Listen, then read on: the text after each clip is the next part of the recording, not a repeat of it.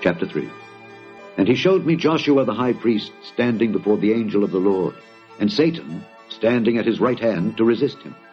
And the Lord said unto Satan, The Lord rebuke thee, O Satan. Even the Lord that hath chosen Jerusalem rebuke thee. Is not this a brand plucked out of the fire? Now Joshua was clothed with filthy garments, and stood before the angel.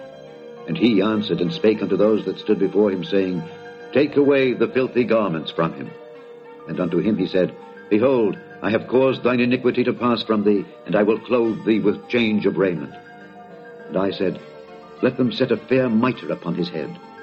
So they set a fair mitre upon his head, and clothed him with garments.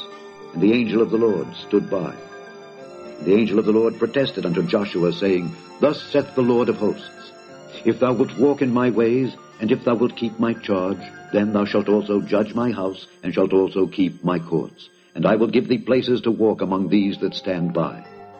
Hear now, O Joshua the high priest, thou and thy fellows that sit before thee, for they are men wondered at. For behold, I will bring forth my servant, the branch. For behold, the stone that I have laid before Joshua, upon one stone shall be 7 eyes. Behold, I will engrave the graving thereof, saith the Lord of hosts. And I will remove the iniquity of that land in one day. In that day, saith the Lord of hosts, shall ye call every man his neighbor under the vine and under the fig tree.